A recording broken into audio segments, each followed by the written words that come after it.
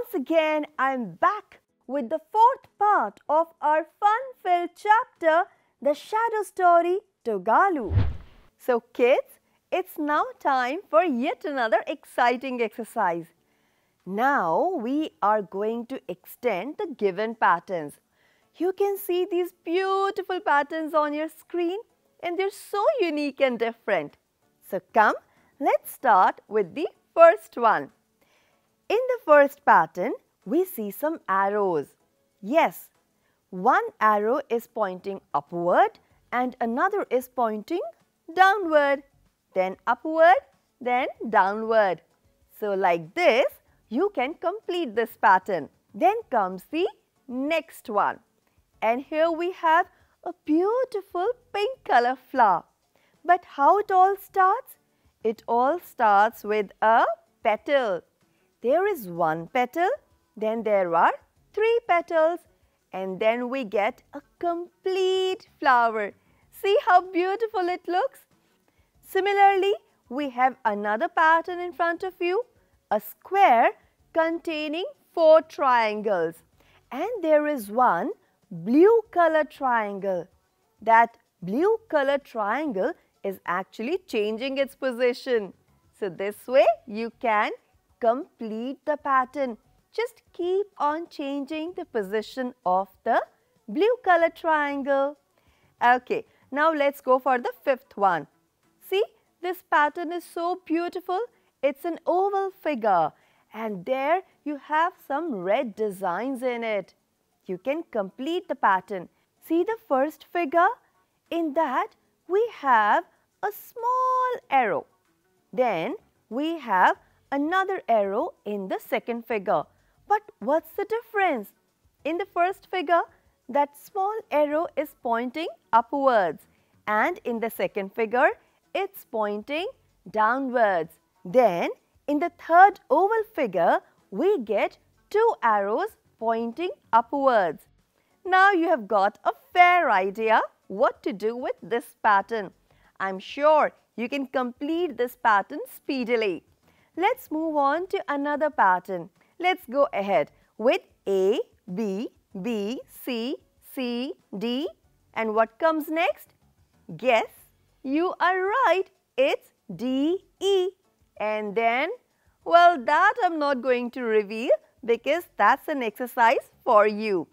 Alright, let's go for the 8th pattern. There is A and then there is mirror image of A. Then we have B and mirror image of B. Similarly, C, D, E and their mirror images. You have to complete the pattern. What comes after E? Think. Yes, you guessed it right. So, complete this pattern. Alright, here we are reaching at the last pattern. It appears to me some kind of colorful bricks. Yellow bricks, red bricks, they're so beautiful. And now you know, after learning about the patterns, how to complete them. So I wish you all the best with this fun-filled exercise. Hey kids, it's time to have fun with Kiku. Who is Kiku? Kiku is a rabbit who loves jumping. He has 30 tiles in front of him, numbered 1 to 30. So now, from first tile, he jumps to the 4th one. But he forgot where to jump next. So, let's help Kiku by drawing a circle on the next tile. Can you guess where will Kiku hop next? Come on. Yes, you can do it. From 1st to 4th and then to, yes? Okay, I will help you, but I know you have already guessed it. It would be 7th tile. And how? From 1st, Kiku jumped to 4th. He skipped 2 tiles, numbered 2 and 3. And then, when he reached the 4th tile, he skipped again 2 tiles, numbered 5 and 6.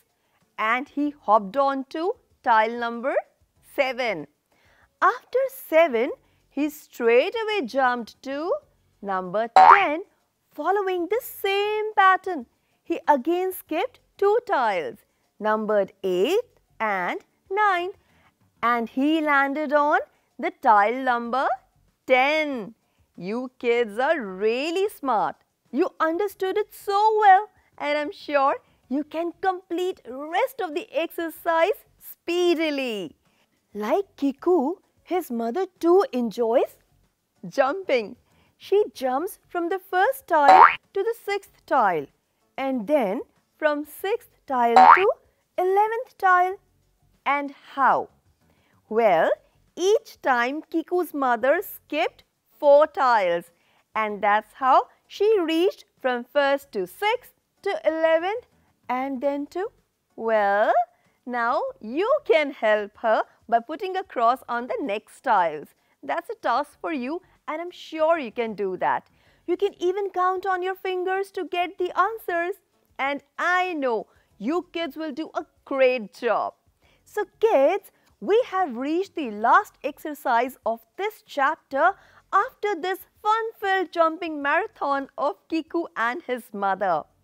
And this last exercise is about extending the patterns. But this time we have number patterns. I will help you, do not worry, because I know I will give you a small hint and you will complete the rest on your own.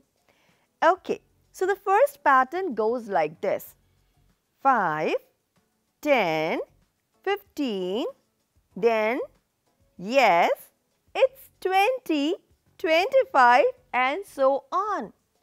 And how we reach to 20? Because you know we are adding 5 each time to the previous number. We added 5 to 5, we got 10. We added 5 to 10, we got 15 and so on. We also have 2 more exercises for you. The second one is 7, 14, 21 and then, yes, you're right, it's 28 and then, well, now you can complete the given number pattern. Let's come to the third one. We have 1, 7, 13. I know that's a little tricky, but you can guess it. You can calculate it. I know you are really smart. So tell me, what would be the next number? 1, 7, 13. That means we are adding 6 each time to the previous number. So the next number would be 19. Yes, and then complete the pattern by adding 6 each time to the previous number. So how are these exercises? Aren't these super fun and exciting? I know you have to do a little bit of brainstorming here, but that's what maths is all about. So have fun and try these exercises with your friends.